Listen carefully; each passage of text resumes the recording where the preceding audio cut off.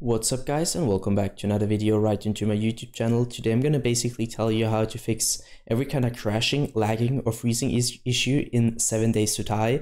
So stick to the end guys, this will be a step-by-step tutorial, and in the end you will probably know what to do in order to fix this kind of issue.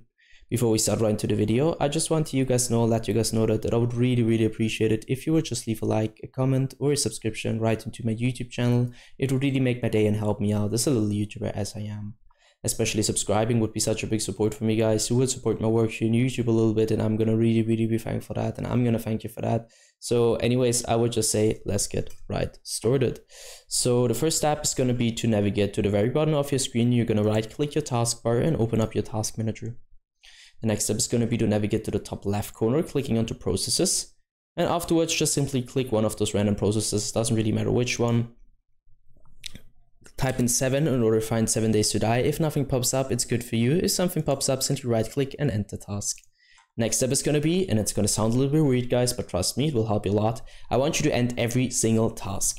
Why that? For two reasons. So first of all, too many applications, programs, background processes, whatever, running at the same time on a low end or bad PC will cause your PC to lag, crash or freeze in some way. You don't want that, and you're going to basically avoid this issue by ending every single task. And the second reason is, like it was for me, there are some applications, some background processes, some whatever, which is currently third-partying your game, causing it to crash or to freeze in some way. Don't ask me why, but it's happening. And you're avoiding also this issue by just ending every single task.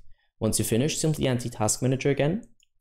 Next step is going to be to search an empty spot on your desktop. You're going to just right-click and hit Display Settings, where you're going to navigate to Display, and as the first step I want you to identify which your main monitor is, and obviously this just applies if you have more than one. So once you found it, simply scroll down and hit Scale and Layout, where I want you to go to change the size of text apps and other items to 100% as recommended, and the display resolution should be the same as in game. So for example, if you're having in game 1720 by 1070, I also want you to apply this to your display resolution.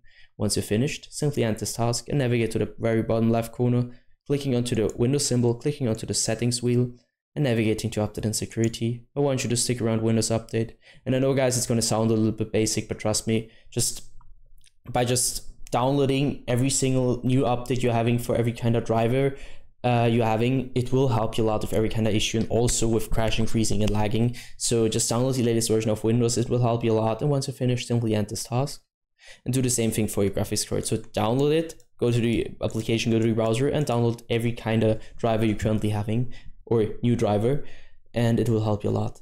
This was it for the video guys, so that's it. I hope that I could actually help you out with this one. If it was like that, just leave a like, a comment or a subscription. I'm gonna really be thankful for that. You guys, I'm really sorry if I couldn't help you, but I'm just gonna do my best in order to help you out. Either way, I hope you guys have a wonderful day. See you at the next one, and bye.